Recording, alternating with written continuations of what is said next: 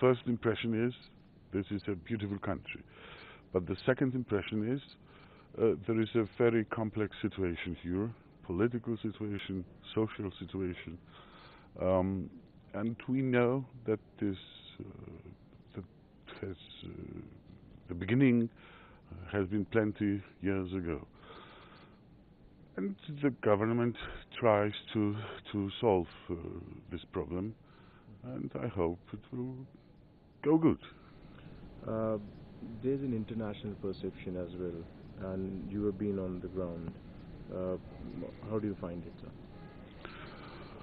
Well, there are tensions.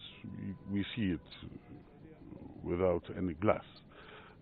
So how to solve it?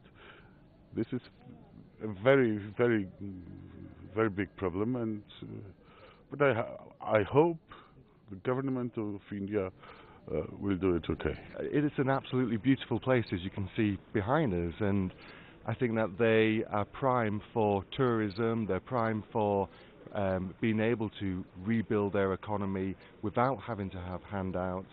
We've been able to integrate fully within the Indian economy, which is what they want, as well as what India wants. So I think that they should be allowed to do that.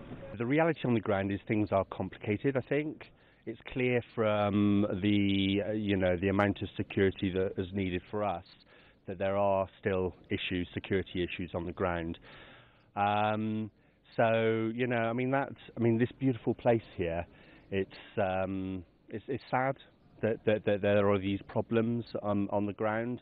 I think we're supportive of what the Indian government is doing to bring about peace, because that's what everybody wants, the international community, but also the local people in Kashmir here as well. Everybody wants peace.